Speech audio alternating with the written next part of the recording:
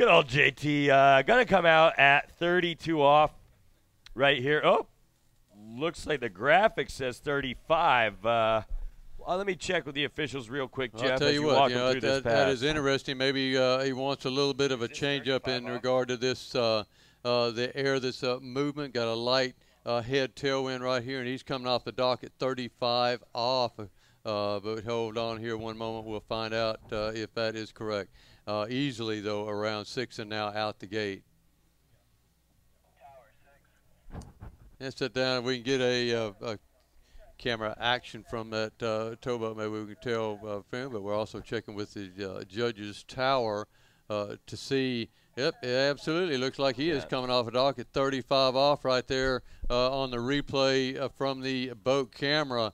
Just an incredible gutsy move right here, coming out hard. You know, maybe he's perhaps playing the wind a little bit and maybe wants to go deep 41 today. Well, this is going to set him up if he makes it through the next pass at 38 for a tailwind 39 and a headwind 41. So possibly playing the wind and seeing what's going on. That was, 35 off. Great, cool, very cool start for JT out there throwing it down. Again, this kid has been on fire this year. Just multiple scores at the 41 off line length, skiing in his first qualifying, actually, the week prior to his very first regular Masters event. So John Travers, definitely a very hot young gun out on the water, and he wants a big score. This is 38 off. I imagine we won't see any issues here for JT. No, I wouldn't think so at all. He's really finishing with a tight line, a lot of angle coming through the wakes right there. 38 off, definitely going down here. The water conditions, as you can see out there,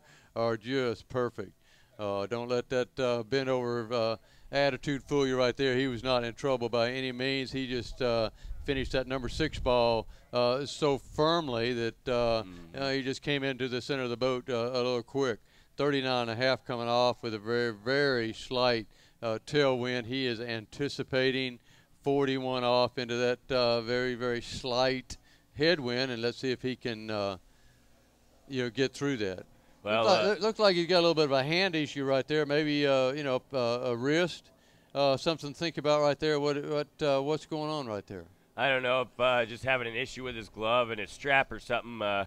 John rocking those clincher gloves, so maybe just having to fix the straps on him. But yeah, that 38 off looking real strong. Almost you can watch the ski on his 2-4 side. It's just sliding right through the water because he is just turning that ripstick, that D3 Nomad RCX, so hard out there. It's almost, you almost got to tell the young man he's just trying to get on it a little too much. Just be patient out there. That ski's going to come around, man, because he definitely can turn that sucker. He really can, and here we are, 39.5 off. Oh, nice turn out of 1 ball. Power out of that. In good position out of 2. Oh, looks like he's dialing in right here at perhaps a little down course at 4 ball. Yeah, just, coming down course at each turn. You watch the replay right here, and turning real hard out of 1 and coming into 2. And, yeah, you see him on the tail a little bit, which occasionally JT does, but coming out of 3, and he's getting too far, and he tries to make up a lot right there, not able to do so. So John Travers going down 3.5 at 39 off.